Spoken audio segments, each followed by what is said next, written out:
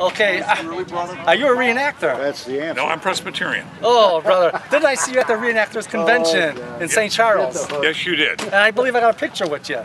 Well, I don't know. I would not verify that. Okay. Now, can you pull a rabbit out of that hat? Yes, I can. Oh, can you do it now? No, because there's not a rabbit in it. Oh, I tell you.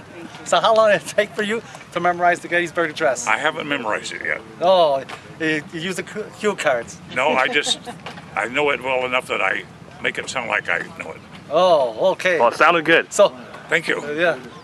Okay. 2 terms is enough. Oh. If you can't do it in 8 years, you ought to go home. Yeah, well, where is home? My home is in Springfield, Illinois. Oh. 8th and Jackson. Oh.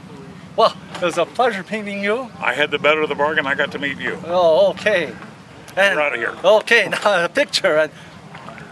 And that's the rest of the story. Okay. We're at the gravesite of Theodore Hyatt, the only Civil War veteran that is buried here that is also a Congressional Medal of Honor recipient. He is the only Congressional Medal of Honor recipient that we know of that is buried here at this time. As you can see, he died May 7th of 1900.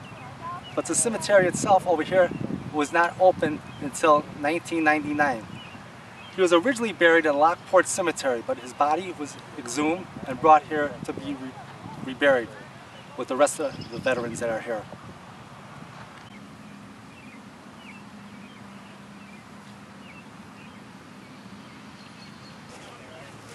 This is the gravesite of John Carter, who was a doo-wop singer during the 50s, a vocalist with the Dells and the Flamingos. During the early 50s, mid-50s, around the time of Elvis, everyone else. Most people don't realize he was also a U.S. veteran. He's one of 3 famous people that are buried here in Abraham Lincoln's National Cemetery.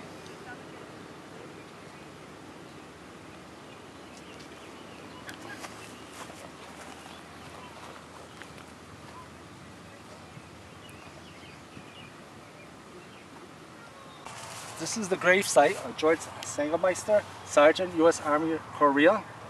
He was also an Illinois Congressman who made this cemetery possible for veterans to be buried here.